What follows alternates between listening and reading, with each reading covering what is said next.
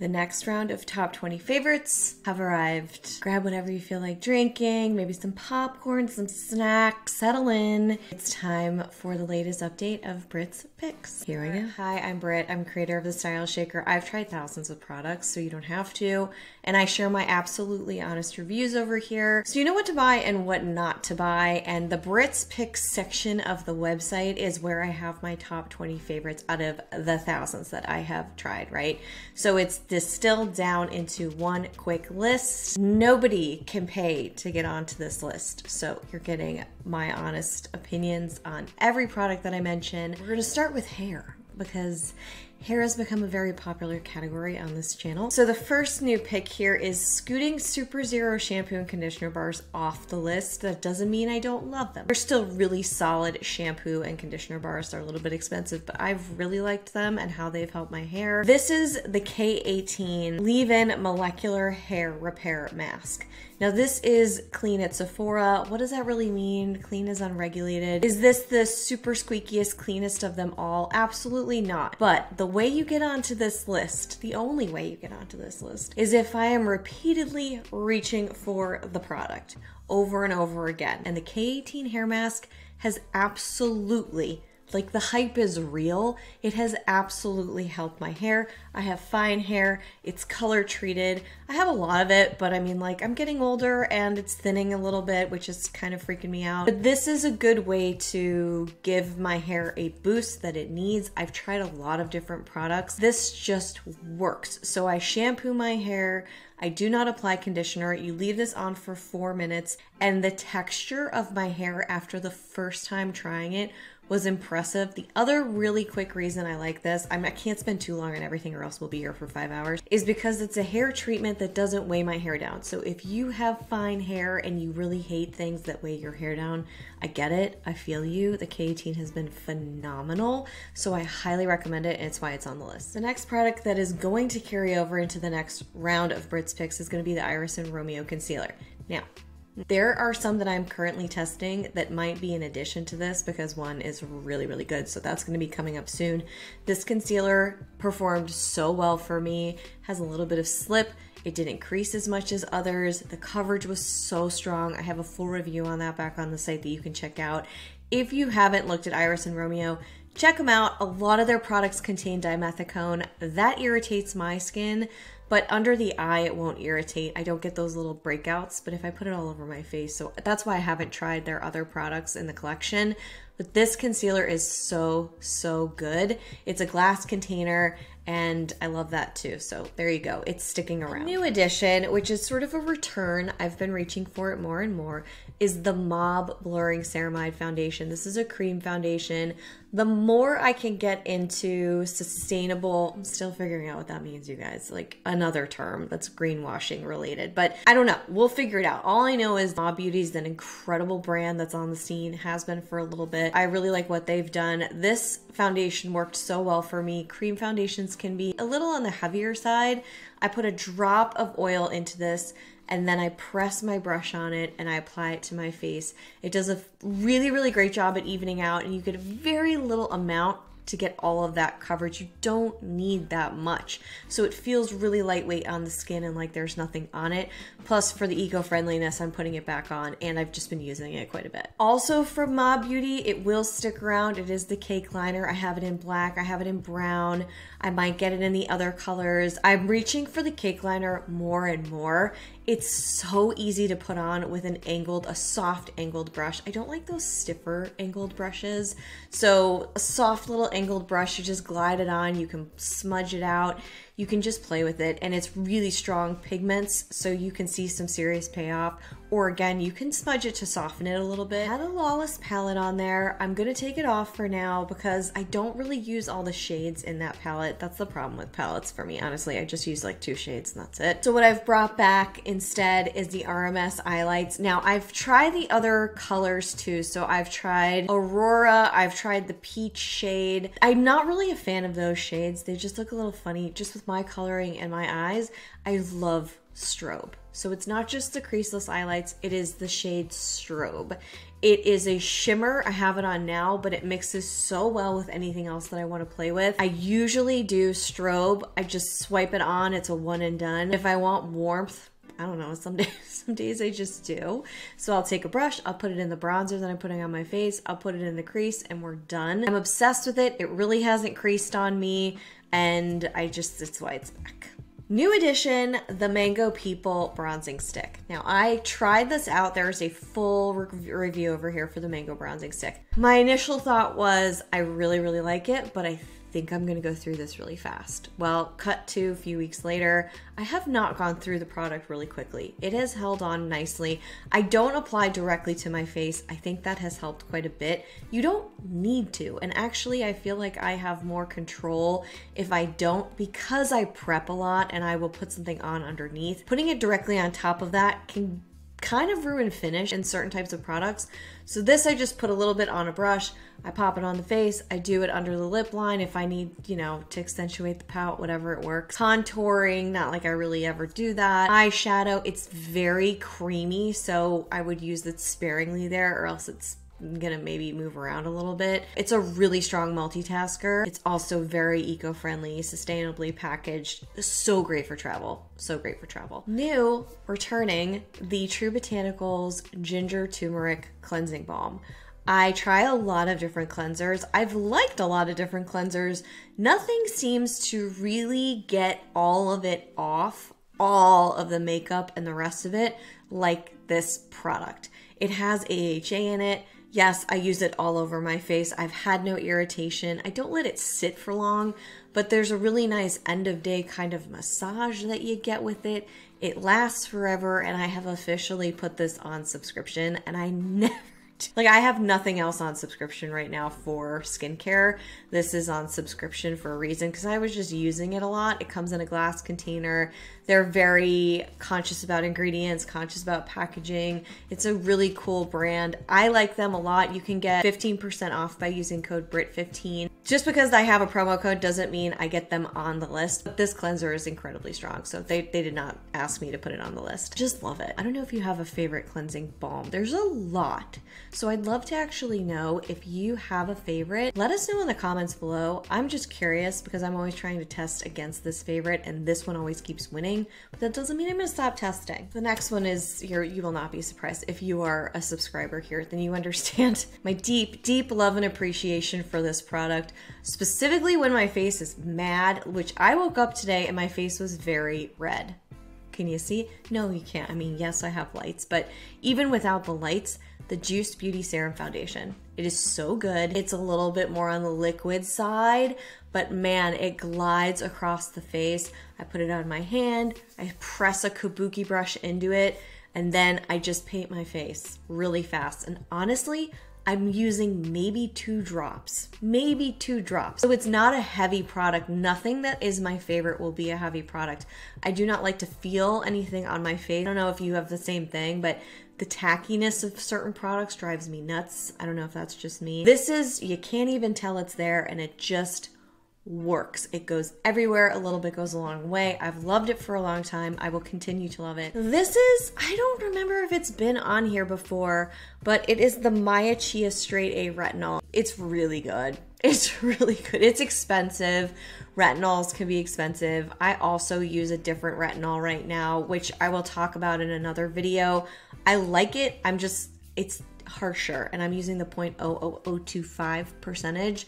Still, this Maya Chia retinol, very gentle on my skin, and I have sensitive dry skin.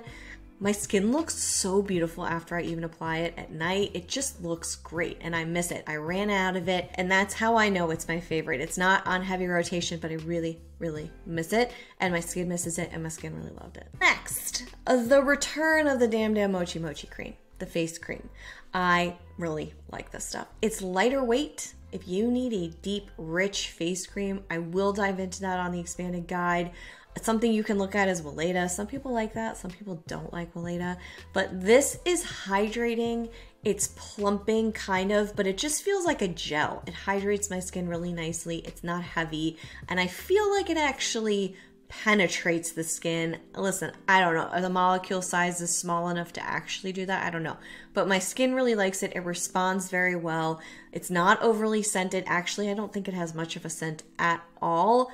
And I run through this stuff not super quickly. You don't need a ton, but during the winter months, my skin really appreciates it. It's just all around a really good face cream. You've heard me talk about it before. I still have it around for a reason. PYT brow pencil, they're going out of business, which is devastation because I really love that brow pencil, mainly because of the color and the texture. Brow pencils, it can be so tricky. So many. I should just start a brow pencil line because so many of them start with warm shades. I need a cool taupey brown shade for my eyes. Do you guys know what I mean? They always skew warm, don't they? So I loved the PYT taupe for that.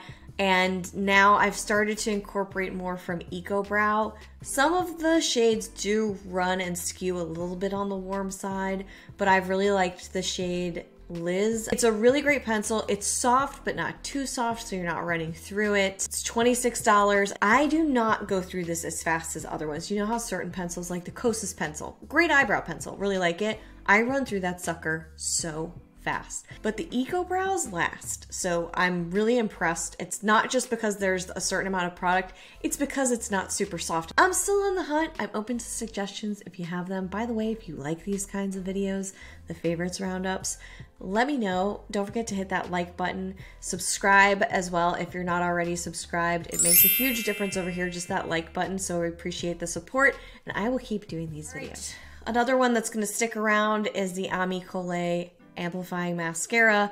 This is an incredible mascara. It beat out the Ilia Limitless Lash for me because that started irritating me. The Tower 28 one that everybody loves started irritating my eyes. Like, they all just started irritating my eyes. I do have another new mascara to add to this list, by the way, and it's something I'm calling a topper mascara. I've made it up. It's not a real term, but we'll talk about that in a minute. The Ami Collet is a wonderful thing. It has lengthening and volume. It applies in a strong way, so if you like more of an oomph to the lash, which I prefer, then you're gonna like this. And it's really great price point at under $20. Also staying, the Kinko Microbiome Mix Balancing Deodorant. We cannot live without this. The Kosas is pretty good, but this one I like more. I just like it more. They do sell out quite a bit, so you just have to buy in bulk. I don't know. It's a very small business. Not a lot of people know about it. I've received a ton of recommendations for deodorants, and I've tried quite a few of them. This gel deodorant is one of my favorites. So I keep looking in the gel arena for deodorants. I did try Necessaire. I wasn't a huge fan of it. It just lost its efficacy under my arms. It just wasn't conquering like the BO very well. So Kinko stays. Love it. Still a fan. Oh, okay. So this is like a tiny switch up, but the Say Sun Visor was on the list before. I've been using this lip tint with a little bit more tinted color to it. That's why it's called slip tint. Hello, how many times can I say tint? The tinted moisturizer, SPF 35. Do I think it's enough for a beach day? Absolutely not. Am I going out lying on the beach right now? No. We'll talk more about sunscreens in the expanded guide because I don't have a lot of them here. Why I'm making it, because a lot of you have said like, that's it. There's tons more. I just needed to figure out how to organize it. Trust me. I had to have a lot of caffeine and think about it, and I figured it out. So we're coming back in a couple of weeks. I'm sure you'll see that soon. I digress. The Say Slip Tint. I love the texture of this. I love the ease of it. It's like a wash. It absorbs into the skin. It gives a glow. Some people really don't like it. Some people say it pills. Be careful. You have to use like products. So if it's water-based, use a water-based cream, not an oil-based cream. That could be contributing to the pilling. It's so great. I've purchased it several times, and it's why it's on my list. You know, in the wintertime, my skin gets really fair looking, so I like a little bit of color. Also, sticking around, the Alpine Beauty Lip Mask. I haven't tried a ton of lip masks. I've tried something from Ilia, Gen C. You know, I keep trying them out, and I keep going back to this, and it's amazing, and I love it, and I can't live without it. I can live without it. I'm being melodramatic, but you guys get what I mean. It's one of those like desert island products. I love it. New and replacing the 100% fruit pigmented lipstick because that is always out of stock. 100% pure stock position is abysmal, really, really hard. That doesn't mean I don't like their products. It's just, I don't know what's going on internally with them, which is sad because some of their products are so strong. In place of this, I'm bringing in a multitasker that is incredibly eco-friendly from Flavedo and Albedo. It is their Dew Tint in the shade Grapefruit. I use this container pretty much every day. I don't use it as much on my face as I do on the lip. Another kind of topper. So what I mean by that is, you know, you put on a lip color, by the end of the day, you're like, that's kind of dark. I need to freshen it up, or I want something brighter or something like that. This is what I use every time. Or if your lip is dry and you want some color, there's some really strong moisture in this that if I just press a little bit on top of the color I'm already wearing, just if I need something that's not heavy or tacky, it does the trick. It's really, really great. And it's just so easy to like shove into a bag.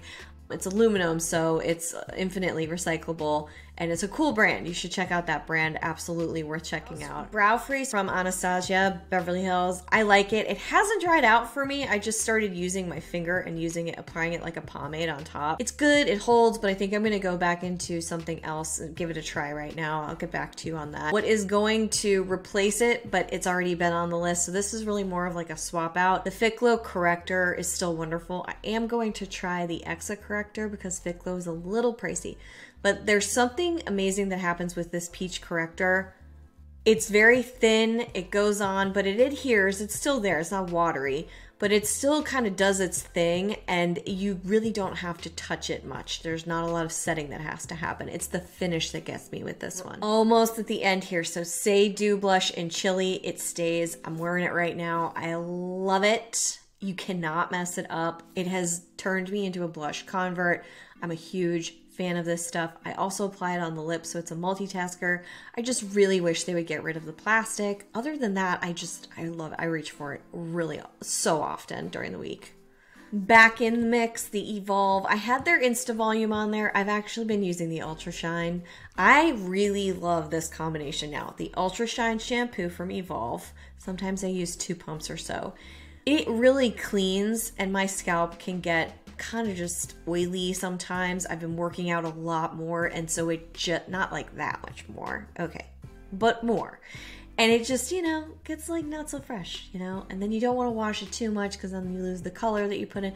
So Evolve Ultra Shine really works for my hair, and I use that next to the K18 Bond Repair mask. I do that, I don't know, maybe twice a week or so. You don't need to do it that often, but man, has it helped my hair. That combination has worked so well, in particular for fine hair that was damaged and can't have that heaviness to it that gets weighted down very, very easily. And the tools, I have got to do a hairstyling tool video because man, that makes the entire difference. It's game changing. I think we all know that, but sometimes it's hard to figure out what's worth it and what isn't. So I will come back with some hairdryer comparisons, tool comparisons, if you think that's a good idea, if you're into it. I'm guessing yes, but let me know in the comments. The final is a new addition, and this is my mascara topper. It's the Caloray Come Hell or High Water mascara. It's a tubing mascara. Yes, I know there's other tubing mascaras. Yes, everybody's mentioned Thrive to me. I haven't tried it yet. Something about that brand just feels weird. I don't know what that is. It's totally subjective. But back to the Caloray. This is a $24 mascara. I use it on top of pretty much every mascara that I find to be lackluster. I try and buy minis and mascaras for a couple of reasons. I try too much, so it's like I never get through the full tube.